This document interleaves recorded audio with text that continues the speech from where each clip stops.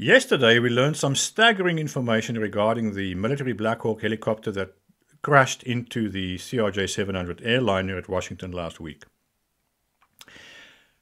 The NTSB held a meeting yesterday, and Senator Ted Cruz and some lawmakers were behind closed doors with the NTSB. And afterwards, Senator Ted Cruz answered some questions.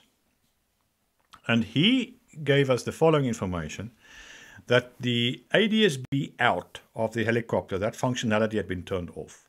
They were using mode C transponder, but not the ADS-B out function. In addition, we learned that the NTSB preliminary findings show that the pilot were in fact wearing night vision goggles. So, while this is preliminary, both of this information is quite important and staggering because ADS-B is a safety system. It's a system for better aviation safety. So in this video, I'm going to explain what ADS-B is, and if you're wondering, if you're confused, don't worry, most pilots are still confused about it. ADS-B stands for Automatic Dependent Surveillance Broadcast. It's a dumb name for a pretty sophisticated system. I don't know who came up with the name, but he was not very imaginative. And so let's see what is this Automatic Dependent Surveillance Broadcast system. Back in the old days, before 2010, aircraft used to have to have mode C transponders in their airplanes in order to fly into controlled airspace. So first, what is controlled airspace? Well, around busy airports and above certain altitudes, airspace is controlled. Also above military bases, certain restricted areas, airspace is controlled. You cannot fly in there. Washington is one of them. You cannot get within 50 miles of Washington without getting into controlled airspace. And we used to have mode C transponders. A mode C transponder looked something like this. This I pulled out of my own airplane. It has 5 buttons. The first button on the left is the on-off switch. It has a few settings in between, test and standby and altitude. And then it has a code that you can enter with 4 buttons. Each button you can set as a digit from 0 to 7. So when you first made contact with air traffic control, whether you're on the ground or you're in the air, if you're doing a flight, if you are submitting your flight plan, or if you just switch over from one tower to the next, they would assign you a code, and they would ask you to enter the code in your transponder. And you enter that code, and then the transponder sends out a signal. It's an analog signal. And the signal that it sends out is your aircraft's altitude and its code. And so the air traffic controller could look at the radar screen and they could assign that code to your blip on the radar screen. And now they can follow you and they know who you are and who they are speaking to. So you would keep your transponder on that code until you left that airspace. And if you're back into just VFR, general airspace flying, you would put it on 1200. And if you fly into a new air traffic controlled area, they might assign a new code to you or keep the old code, and then you would make you would make those adjustments. Now, the altitude for a mode C transponder is based on barometric pressure. The atmosphere, the pressure is high close to the Earth, and the higher up you go, the lower the pressure gets. And so that is used to measure altitude.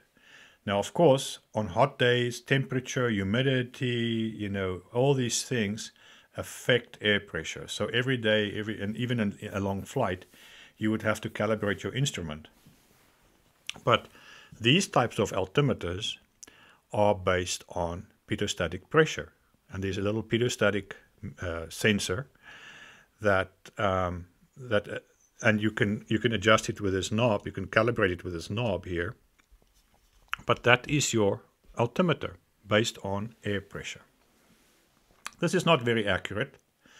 Air pressure can vary significantly. There are air pockets that could have low pressure and high pressure. Hot air, cold air. You fly just over a lake and the temperature of the air and the humidity and the density of the air changes. And so the indicated altitude is very dependent on the pressure of the air that you are flying in. So this is not the most accurate way to get a plane's altitude. So also it's a very antiquated system, the radar, the old radar that we have. And so a modern, more precise way of measuring aircraft's positions have been implemented.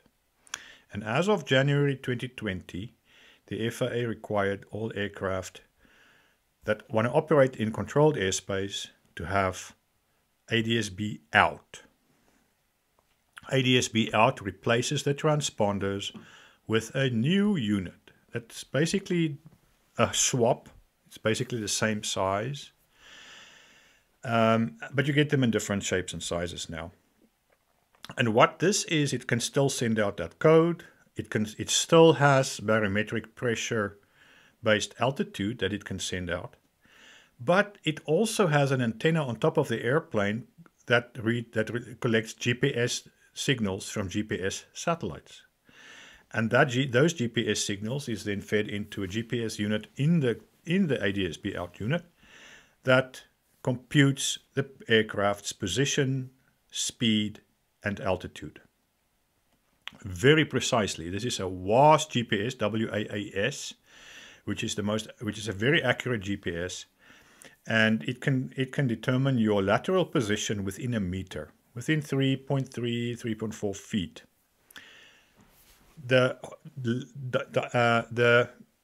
height or the vertical error is slightly larger. I don't know what the latest is, but it's slightly larger than the lateral error, but it's still very accurate, more accurate than simply relying on a pressure altitude. The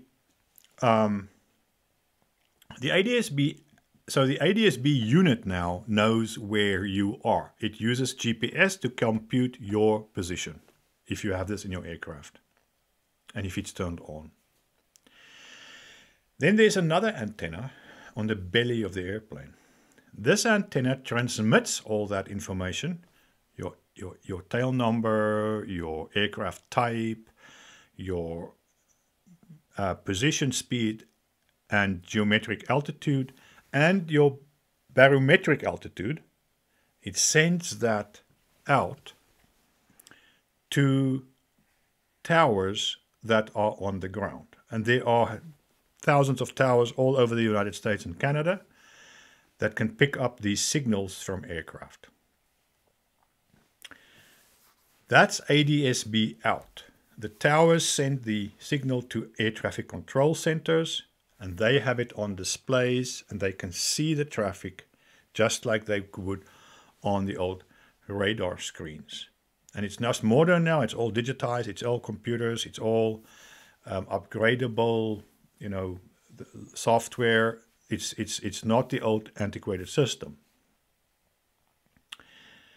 That's ADS-B out. And what this means is that if this Blackhawk from last week had its ADS-B out turned off, they were flying with the old system, just with the barometric pressure type transponder with the old analog signal and the code, and they did not.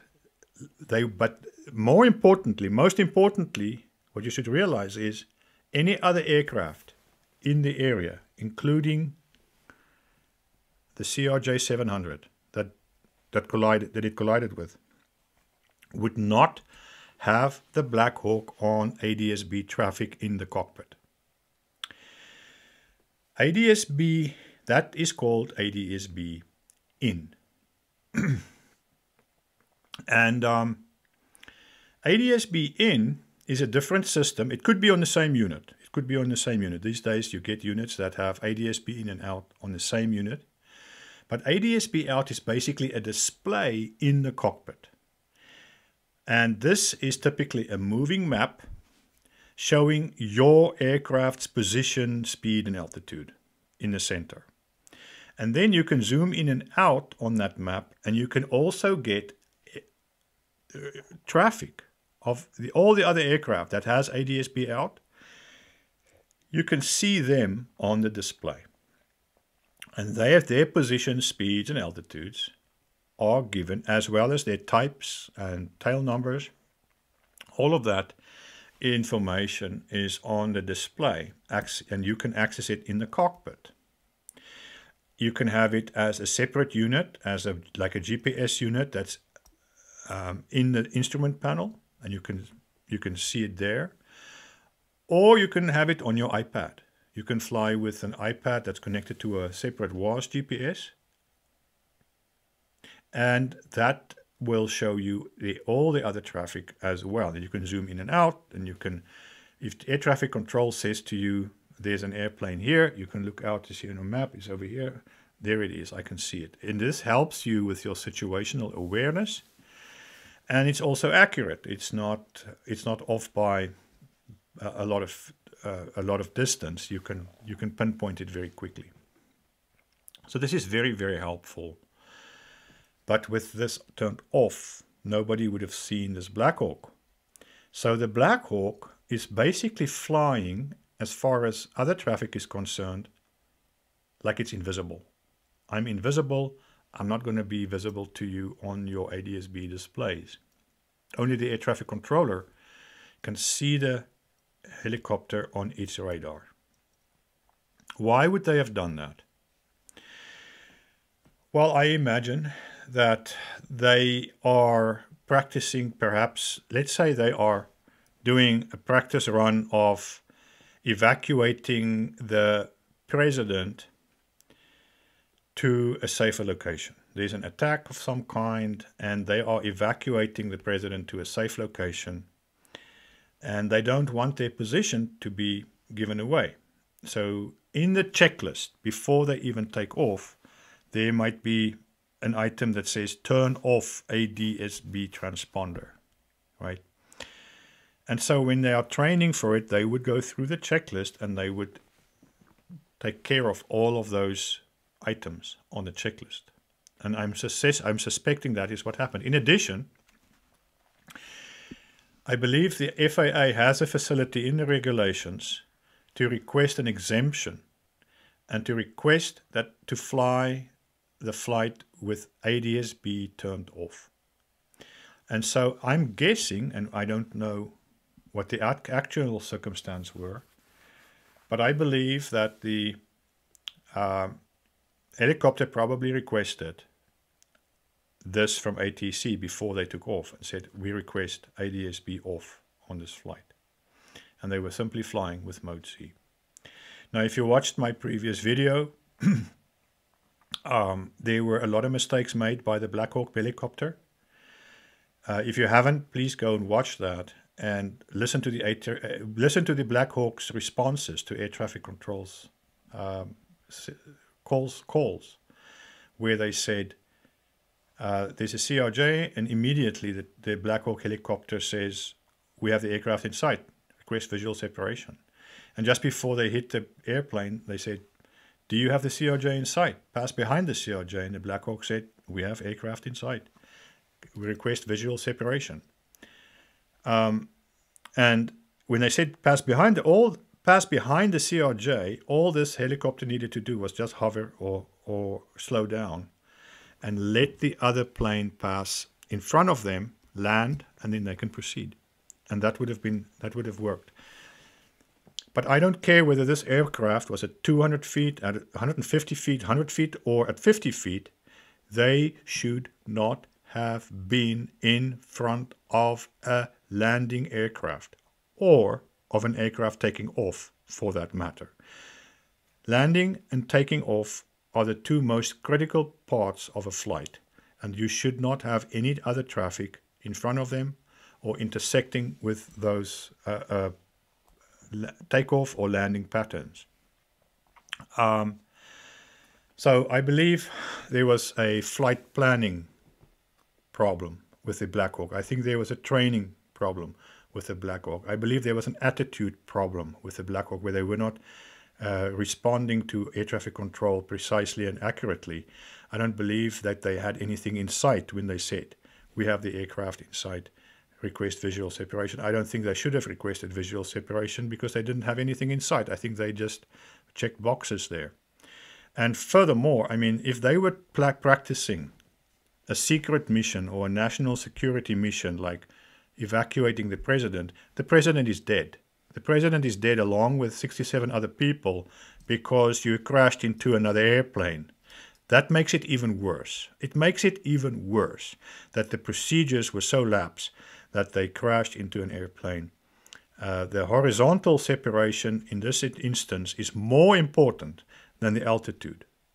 And I think that there's now some discrepancy about what their actual altitude was, because the altitude was not based on ADS-B, on GPS, which is more accurate. It was based on air pressure. So we'll see what the NTSB releases as far as the outcome of the investigation. But it's my conclusion, and just my preliminary conclusion here is that there were vast errors and vast mistakes on the side of the Blackhawk crew. They were wearing night vision goggles, which impaired their vision multiple ways. Getting washed out, peripheral vision impaired, depth perception impaired, the ability to scan instruments and scan outside, scan for traffic impaired. They were flying in a very busy airport and in busy airspace, restricted airspace, near landing and aircraft taking off. And their situational awareness of landmarks and of the airport and of traffic patterns there was abysmal. They responded to the to the air traffic controller calling out traffic as if they had them in sight immediately, when clearly they didn't. And so there are a lot of questions about what is happening with the training of these pilots. So we'll see what happens. Thanks for watching. See you next time. To do, but there are other lessons to be learned from this, and I asked the FAA today to conduct a review of helicopter routes, not just at DCA, but at other airports across the country to determine where there are risks of a similar such collision. I also asked the Army to reconsider and assess with what frequency is the Army turning off ADS-B out on military missions, particularly missions that do not have a sensitive national security component. Now, it's worth noting the Blackhawk had a transponder, so it would appear on radar, but ADS-B out is significantly more accurate. The NTSB has recommended ADS-B in and ADS-B out on all aircraft, and that's something I expect the committee to consider and assess. All of these are reasonable, important questions to ask in the wake of this accident. At the same time, I would caution what I said before. We need to look to the evidence and actually understand what happened here. All right, thank you.